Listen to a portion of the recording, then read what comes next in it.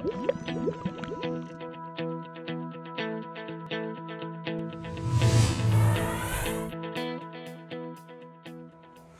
everyone, my name is Andy Lefton, and I'm a freelance 3D and visual effects artist, and my latest work includes the film A Haunting in Connecticut, Ghosts of Georgia, along with commercial work as well. In this course, we're going to learn how to create a stylized medical illustration. Some of the key takeaways from watching this course include learning how to 1. Model our primary element with Cinema 4D, 2. Lighten texture our model, 3. Utilize Cinema 4D's MoGraph module to populate our scene with a proper camera angle, and 4. Render out our passes for final post work in Photoshop.